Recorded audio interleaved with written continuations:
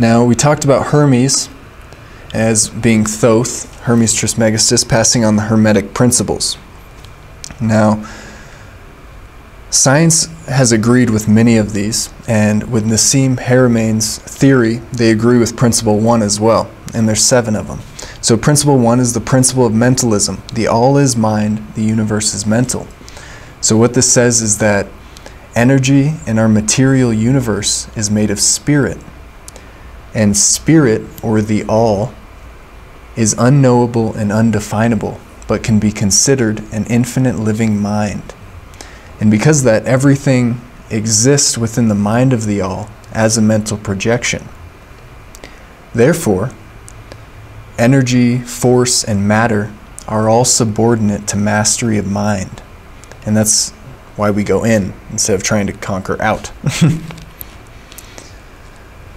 Just so you know, when I was studying these, I would have to take a nap after trying to study these. So I know it can be a lot of information. So Principle 2, the principle of correspondence, as above, so below, as below, so above. So this embodies the truth that there is correspondence between the laws and phenomenon of the various planes of being and life. And just as man uses the principles of geometry to calculate star movements and distances while seated in his observatory, this allows man to intelligently reason from the known to the unknown. And he says, study the nomad, understand the archangel.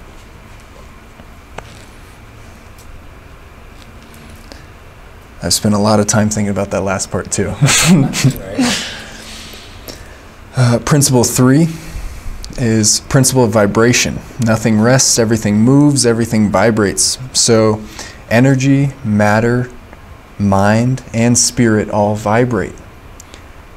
Pure spirit is vibrating at such an intense speed and infinite rate of rapidity that it appears to be at rest, just as a moving wheel appears to be motionless.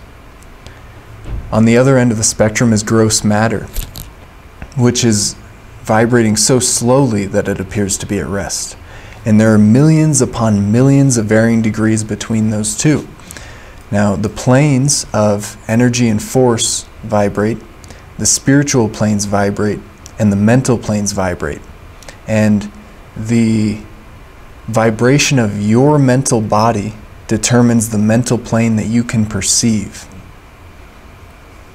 And that's what raising your vibration is, to help perceive these higher planes. Principle 4, the principle of polarity. So everything is dual, everything has poles, everything has its pair of opposites. Opposites are identical in nature, but different in degree. Extremes meet and all paradoxes may be reconciled. So this says that everything has two poles or opposite aspects. But opposites are extremes of the same thing with varying degrees between them. So if you look at a thermometer and you try and find where hot begins and cold ends, there is no defined line. It's actually determined by your perspective. So hot and cold to us is a manifestation of what we call temperature. And it's simply a different form, rate, and variety of vibration. It's just a different vibration. Now the mental planes vibrate as well, and we have poles that exist in the same way. And if we take love and hate, for example, they seem to be completely opposites, but towards the middle we have like and dislike.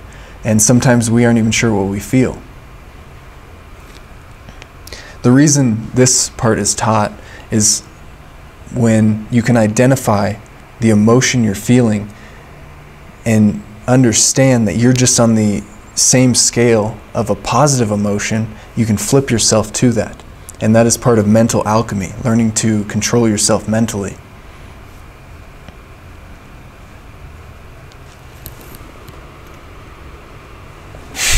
Only a few more. So the principle of rhythm. So everything flows out and in. Everything has its tides. All things rise and fall. The pendulum swing manifests in all things. The measure of the swing to the left is the measure of the swing to the right, because rhythm compensates. So this states that there is an ebb and flow between the two poles described in the principle of polarity.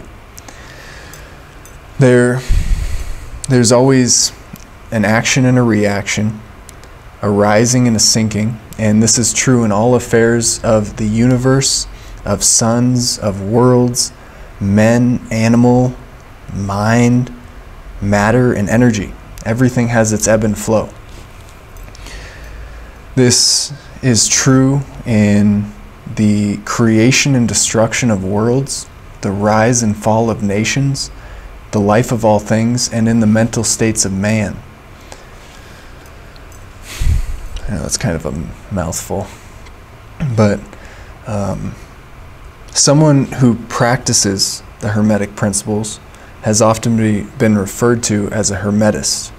So essentially what that is using these to understand the self better.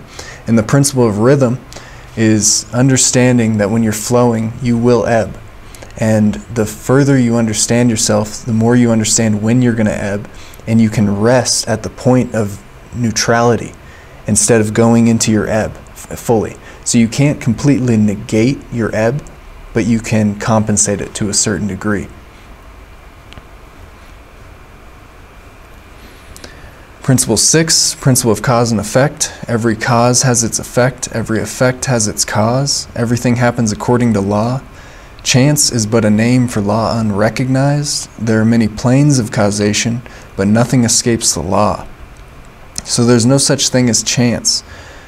There are many planes of cause and effect, and the higher dominate the lower, but nothing can escape the law. So again, referring to a Hermetist, what they learn to do is mentally rise above the normal plane of cause and effect to what they do is they cause on the higher planes to affect the lower planes, the ordinary plane of cause and effect. So they are not just the affected, but they are the causers. And I don't have a formula for it at the moment, but it's part of learning, I guess.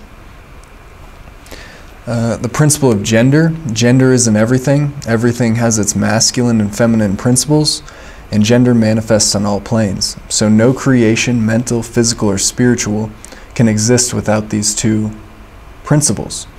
And every one and everything contain these two elements.